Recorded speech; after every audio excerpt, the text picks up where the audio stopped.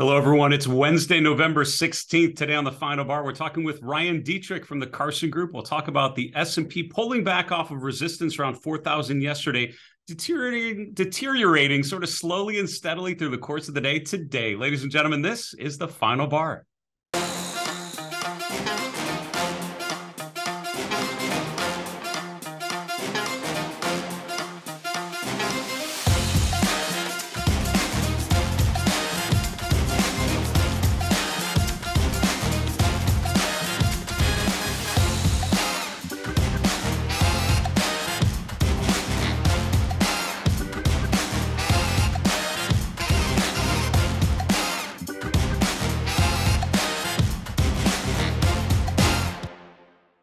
Hello, everyone. Welcome to the Final Bar. I'm your host, Dave Keller. I'm the Chief Market Strategist here at StockCharts.com in a sunny Redmond, Washington.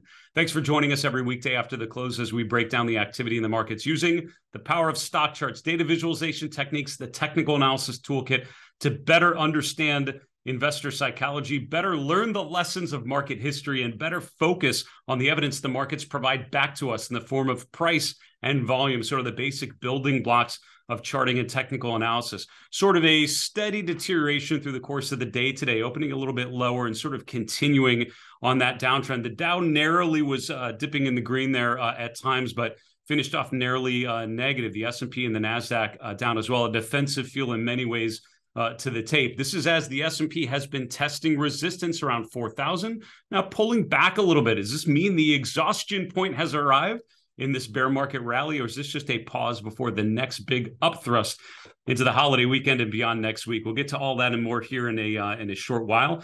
Just to let you know about the upcoming schedule, we have a lot of great guests on the show. I'm excited to talk to Ryan Detrick here in a short while. One of the best guests in terms of sharing lessons of market history, which I find incredibly valuable.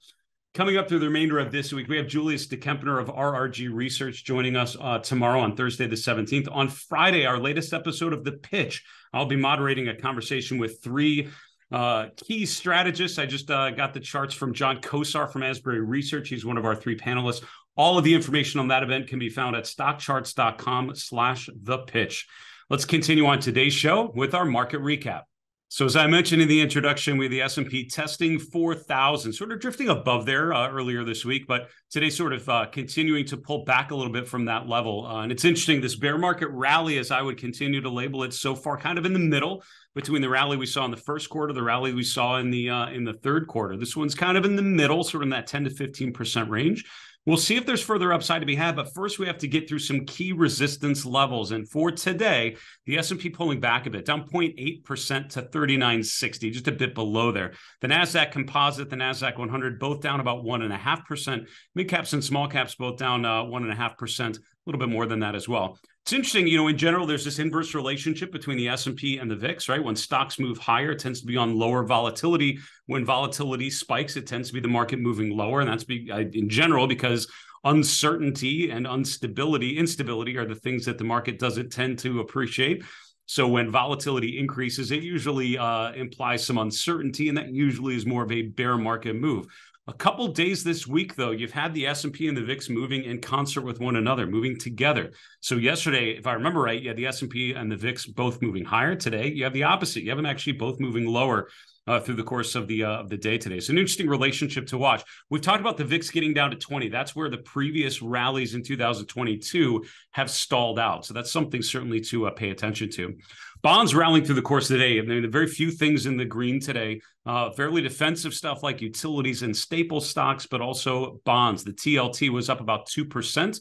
Interest rates, of course, are sort of the inverse of bond prices. And so you had interest rates coming off. 10-year yield finishing the day just below 370, around 369. Now, this is off of, recent highs, in recent months up to around 4.25. So we're down quite a bit from that level, over 50 basis points. Is there more upside to be had for rates? Potentially. Is there more downside to be had for rates? Potentially. This is the real question I think you want to be thinking about. And I think it's a question that's defined in a lot of ways, 2022, particularly leadership, right? If you look at the chart of the 10-year $TNX on StockCharts and compare that to the relative strength of value stocks versus growth stocks, you can see that those two charts tend to look really, really similar because they're tied to one another, right? Value stocks tend to do better in a rising rate environment. Growth stocks tend to do better in a falling rate environment, generally speaking. Dollar index coming off a bit too. So while we've talked about the dollar and described it as the wrecking ball for risk assets, today's stocks down and the dollar down as well. Commodities in the red for the most part. You had natural gas. The UNG was up just a bit, but overall, the energy space was lower. Precious metals down a bit as well. In crypto land, most of the top 10 coins that we track are all in the red as well. Bitcoin continuing to drift lower. Got up to around 17,000 yesterday, but today down around 16,500, getting up to 16,600. Ether nearing that 1,200 level where it bounced off of there earlier today. Let's look at a chart of the S&P 500.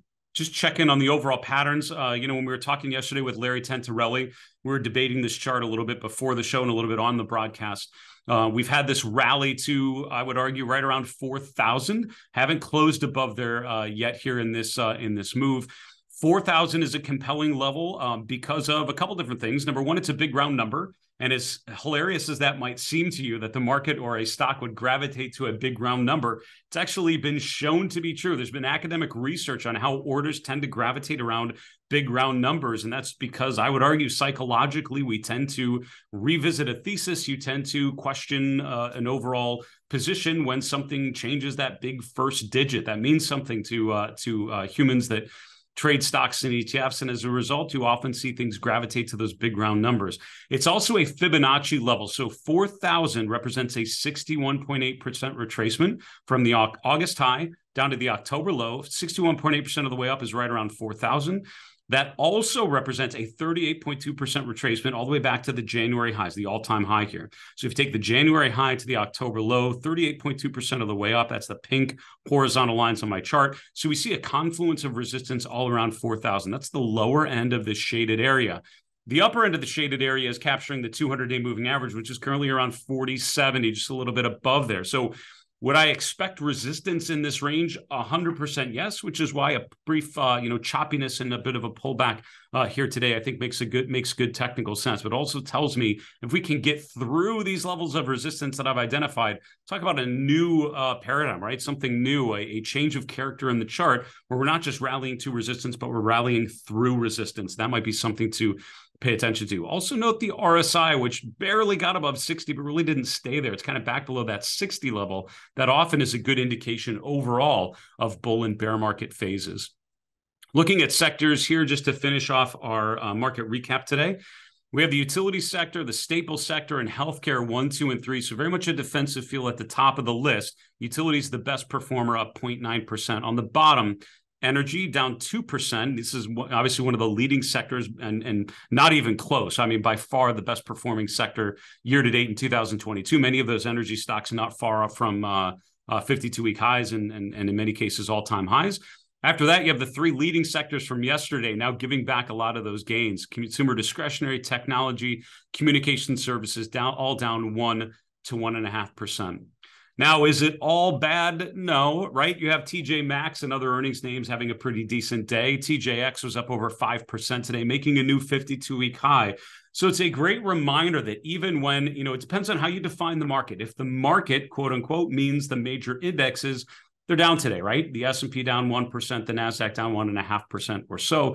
But if you look at individual stocks, there are stocks making new 52-week highs. There are stocks making new 3-month highs, which is the scan that I run every week for my market misbehavior premium members. We found a number of stocks like TJX starting to break out. So if there is a time to keep your scans running and be looking for stocks that are not just performing well on an absolute basis, but performing well on a relative basis, that time is now. Let's take a quick commercial break. We'll be back with today's guest, Ryan Detrick. We'll see you in a minute. Hey, everyone. Welcome back to The Final Bar. Thanks so much for joining us every weekday after the close. It's a pleasure to have you join us for our show. A couple quick announcements before we bring on today's guest, Ryan Detrick. First off, we welcome your questions. We had a great mailbag segment yesterday. We'll do another one at the end of this week on Friday's show. We'd love to feature one of your questions on the air. Our email is thefinalbar@stockcharts.com. We're on Twitter @FinalBarSCTV, and we're on YouTube. Put a comment below the video you're watching on our StockCharts YouTube channel. We'll gather all those questions and hope to answer one of yours live on the air on Friday's show. Also, go to StockChartsTV.com. That is our on-demand platform. Larry Williams just posted his latest market update. Very much worth a watch. He brilliantly called this rally that we've seen in stocks. What is he looking at between now and year end? I would check out that video along with our recent episodes of The Pitch, all of our special events, and our fantastic shows that are broadcast every trading day. All of that is at StockChartsTV.com or on your mobile device. Just search for StockCharts TV on demand. I want to welcome on today's guest, Ryan Detrick. Ryan's the Chief Market Strategist at Carson Group, coming to us from his home office in Omaha, Nebraska. Ryan, great to see you. Great to have you on the show. How are you? Dave, I'm doing well. Yeah, last time I was on with you, I was at a different shop, but I am so excited. Finished, I think my 100th day was like 2 weeks ago or so at Carson Group. We're one of the largest RIAs in the country, one of the fastest growing RIAs in the country, and I am absolutely having a blast. It's a great spot, and they're very lucky to have you, Ryan, and congrats also on the move back to Ohio. We'll talk about that in a moment, but let's get to your charts. First chart is talking about really the presidential cycle. We've come through the midterm election season. What does this tell you about looking forward? Yeah, Dave, you got so many great technicians that come on. So I'm taking a little bit of a different look, I guess, more seasonality and what we knew about this year. And I think I probably shared this chart with you, 3-4 months ago, maybe 6 months ago when I came on with you.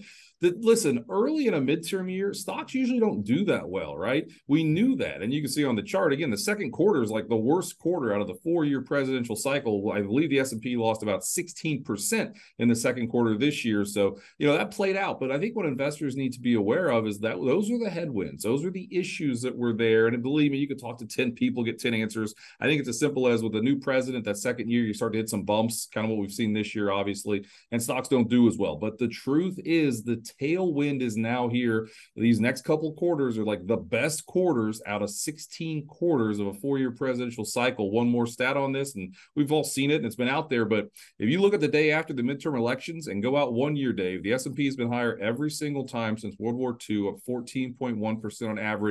Not all those years were up a ton, I'm aware, but still they all were higher. So I think it's just important for investors to remember that the seasonals really are a tailwind now versus a headwind most of this year. Yeah, it's a great change in how that has played out, and something to think about going forward. Your second chart here is looking at some particular years related to the elections. Talk us through this one if you could. Yeah, I mean, I think this is kind of timely, right? The whole, is gridlock good? I mean, the answer apparently is yes, because what I'm sharing here are all the times since 1950 we've had a split Congress. So throw out who the president is. Believe me, it matters who the president is, but I'm just talking about the makeup of Congress if it's split. And you can see there, I mean, let me zone in. Yeah, 13.7% is the average return. We have gridlock. And you can see we've had some really good gains over there. Now, it's never that simple. I'm fully aware. But I think this is another thing that says, you know what? We know, well, it's not official, but we're pretty sure Republicans are going to have like a 3 or 4 seat majority in the House. It's like the smallest majority that they've ever had. And then you've got, likely a very small majority for the Democrats. You talk about in the Senate, you talk about gridlock. I mean, that's gridlock, right? And this is just another way of showing maybe that's good. Checks and balances, not too much power one way or the other. There's other factors, yes, but this is not something to be worried about, I think, in our opinion. Gridlock can be good according to this data. So this is sort of a bullish feel to our conversation here this far, and I'd love to just show my chart of the S&P 500, get your take on what I described. In the market recap, we talked about, obviously, this is an incredible run off of the October lows, a really nice bounce, 10+%. We've now hit this 4,000 level. When you look between now and year end, it sounds like you're constructive. Where do you see things headed from here? Yeah, I mean, we would be constructive. Like you said, we had this big 10% bounce or almost 15% off the intraday lows back in the middle of October or so. I mean, just think of this, right? November historically is a pretty strong month. It's the best month of the year since 1950, best month the last 10 years, second best month in a midterm year. Oh, and then you got, potentially the Santa Claus rally. So things aren't ever that simple. But, we think that this upward trajectory that we've had so far, maybe a little break or so in the middle of November here, but it still makes sense to us that we can keep going and potentially get back above that 200-day, which isn't that far away. This is one of the longest streaks we've ever seen beneath the 200-day, and that could be just some more baby steps in the right direction to potentially, maybe some better times ahead into next year.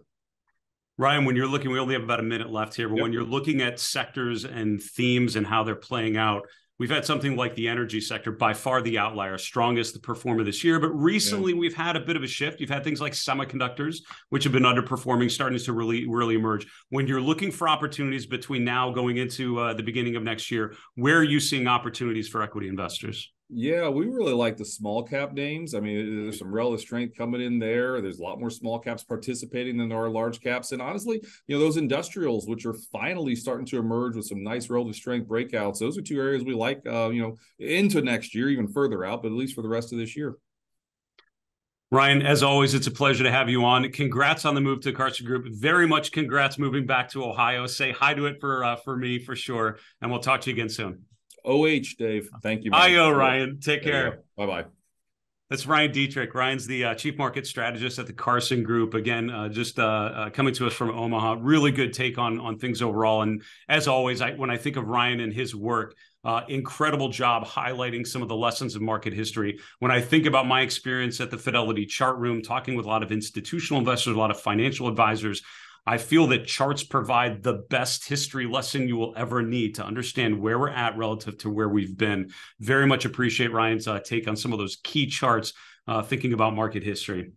Let's continue on our show today with our next segment, Banking on Breadth. What we like to do is check in on some of the breadth indicators, often an interesting way to look underneath the hood on the major averages. As we've talked about, the S&P and NASDAQ having a nice rally off of the October lows, now rallying into some key resistance levels. The question is, what's next? Let's look at some of these breadth indicators and see what they can tell us about the conditions underlying the movement in the indexes. We'll start with the S&P 500 and my chart that looks at cumulative advanced decline lines. Now, this is from the top. We have the New York Stock Exchange common stock only line to start.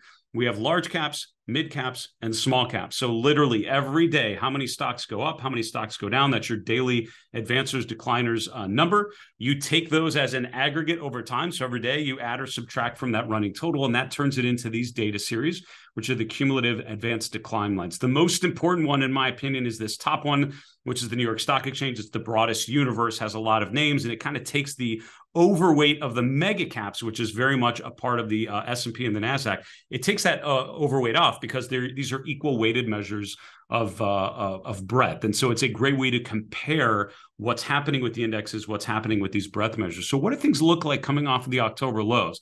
In the short term, absolutely constructive. I think that's undeniably so. All four of these have gotten back above their 50-day moving average. They all broke down back here in August and September, made a new low. All four of them made a new low, as the S&P did in October. That was when we were feeling pretty confident about a deep bear retrenchment, just going right down to 3,200 with no break. Boy, things stopped very quickly, and now we've had this nice bounce off of the lows from 3,600, just below there on a closing basis, to just below 4,000. So at this point, I would consider these neutral from a medium-term, long-term perspective. That's why I've very subjectively color-coded these neutral orange. I will color code them bullish green if we can make it above the August highs. I think that's when the S&P chart looks undeniably positive, and I think that's where the breadth indicators would also look very constructive, making new highs. Now, what's interesting is in August, we made a new high. That was the end of that move. In October, we made a new low really in September, and that was near the end of that move. So maybe that's not the best pattern to look back going forward, but over time, that is certainly how I've used the advanced decline lines, and I will stick to the lessons of market history and pay attention to what happens there. In an interview earlier this week with a couple different media outlets, I was sharing this chart looking at the percent of stocks above their 50 and 200-day moving averages. In blue, we have the percent of stocks in the S&P 500 above their 200-day. That stands around 53%.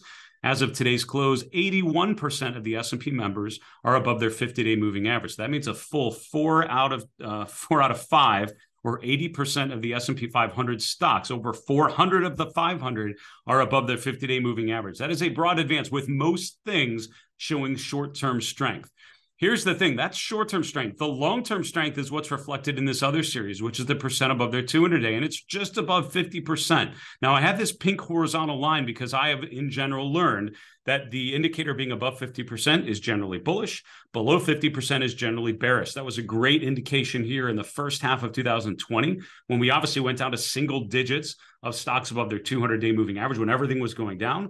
And all of a sudden you saw that start to improve. It really didn't get above 50% for good until July, which was a little further on in this move, but it really told you that the strength was positive, that the trend was positive. And coming out of the consolidation phase in September and October of 2020, that breakout with most stocks above their 200-day really showed the strength in stocks, that broad advance. Now we're once again potentially doing that. And that's why I think this is an important chart to watch. Can we hold above 50%? If we pull back and this line starts going back below 50%, that's where we're going to have to question that sort of bullish thesis. So, the trend that has pushed us to this point may not be enough to continue us a little bit further.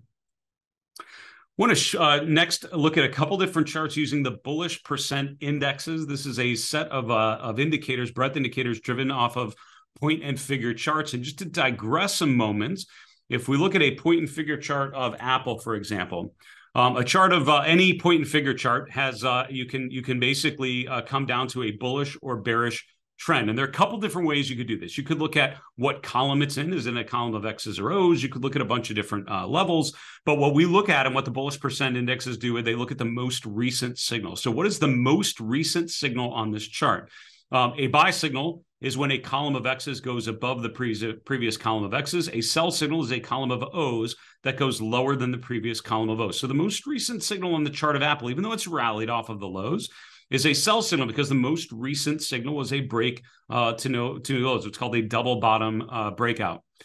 As a result, that is one that is not included in the Bullish Precent. That's actually showing you a negative sign. And when we look at the S&P 500, this does that same exercise with all 500 stocks. What percent of them have the most recent signal been a buy signal? We're at 73% as of today's close, which means 3 out of every 4 S&P names have most recently had a buy signal. Here's the thing. Look back on this chart, and I've highlighted in purple or in pink here, every time that this indicator has gone above 70%, which is considered sort of a bull confirmed pattern. Look at what happens when the indicator goes above 70% and then comes out of the 70% range, which is at the end of these purple shaded areas.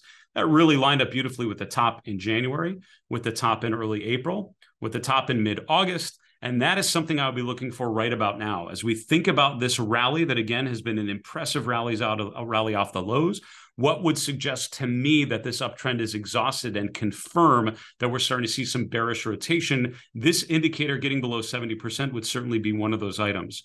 Now, the next chart we can look at is the NASDAQ's version of that. This is the NASDAQ 100 Bullish Precent Index. So it's looking at 100 stocks. What percent of them most recently have had a buy signal? And I'm highlighting here when it comes out of that 70% range. That happened here in mid-February, happened in early April, happened in early June, and happened in mid-August. Those are really the 4 arguably most significant tops after the new year began. And this is why this indicator is important to watch as well. We have now gone above 70%, and I'm watching to see if and when we come below. It did not quite get there today, but this is why these charts can be helpful. Indicators like this are great ways of measuring, or I guess identifying when a certain trend is in play, but then anticipating when that trend may be reversed. And that's something I'll be looking for right there. Next breadth indicator we have is the McClellan oscillator. Wanted to highlight, and someone mentioned this on social media, and forgive me for not jotting down. I see so many charts and comments. I apologize if this was you. Thank you for sharing this and pointing it out to me. I apologize. I don't have your name ready to share because I do like to credit things when I can. But one of the things that was highlighted was basically some of these divergences that you had. I have a number of times where the market goes a little bit higher, but you see the McClellan oscillator making lower highs. It happened there in late March. Certainly happened. That's not it. Where was it? I was going to say, let's see, one of these. Here we go. Prices going higher and the McClellan oscillator going lower. Once again, we have higher highs late October into mid-November, and we have lower peaks here. It's kind of another interesting take on breadth indicators, looking for divergences where the price does one thing, the indicator does another. The McClellan oscillator is really derived from advanced decline data. It's literally looking at a smoothed out version of the advanced decline data. If you know the MACD indicator, which Jerry Appel created, this was the McClellan family. Sherman McClellan and his wife created this indicator years ago. Tom McClellan has continued to tell the story and promote the McClellan oscillator and the McClellan summation index very aptly so. One of the things that what this basically does is it's sort of taking a MACD using exponential averages to smooth out the advanced decline data. And just like you would look for divergences with the MACD indicator, you can look at divergences with the McClellan oscillator. I can't help but notice this bearish divergence with the McClellan oscillator occurred going into the April peak. It occurred going into the August peak, and once again, we're seeing it now. So again, while I'm impressed with the rally off of the lows, and again, I have to admit, it's stronger than I would have expected as the S&P was making a new low in September and October, and the breadth lines were all breaking down. I would argue some of these breadth indicators and some of the resistance levels we've talked about suggest to me that we are at or near an exhaustion point in this rally. I'm looking to see the next leg lower. We need to wrap the show, folks, and go to the 3 in 3. Let's hit on 3 charts in 3 minutes that tell the story of this market environment. And here's chart number 1. In our final segment here on banking on breadth, we talked about bullish percent indexes. This is a traditional technique looking at point and figure charts and turning them into breadth indicators. We're looking at the last 2 years, but I just wanted to highlight what 2002 has been like. You can see when the indicator has gone above 70%, those are highlighted in purple. You can see when it's gone below 30%, those are highlighted in red. Note how when it comes out of that 70% region, sort of out of this overbought region, that has been usually market tops. You can see when it's gone below 30% and come out, those have lined up pretty well with market bottoms. You had a great indication of a market bottom there in mid-October. We are now showing the confirmed signals of a rally. Breaking below 70% for me would indicate a likely return to some of these previous tops and a likely retrenchment or a pullback in the S&P. Has not happened yet for the S&P or in the NASDAQ, but it's certainly something I want to look at. Chart number 2, really appreciate having Ryan Detrick on the show. As always, he brought some great market history, some cycles to think about. And again, when I talk with Ryan, I'm reminded about how powerful the seasonal tendencies can be. And he is absolutely right. In a midterm election year, this fourth quarter, particularly after the elections between there and year end, on average have been incredibly strong. And that's something certainly to note. If we would go weaker here through year end and into the beginning of next year, that would be highly unusual. What would be much more common would be a rally between now and year end, and then maybe begin another leg down in the new year if we are going to eventually get lower, which I think we are. Having said that, I asked Ryan for interesting ideas. I didn't know he was going to say industrials, and I'm glad that I picked that as one of the 3 in 3 charts. I like the rally in industrials. What's interesting is the XLI has hit $100 a share, big round number. That's always something to pay attention to. While the S&P is not up to its August high just yet, it's around 4,300.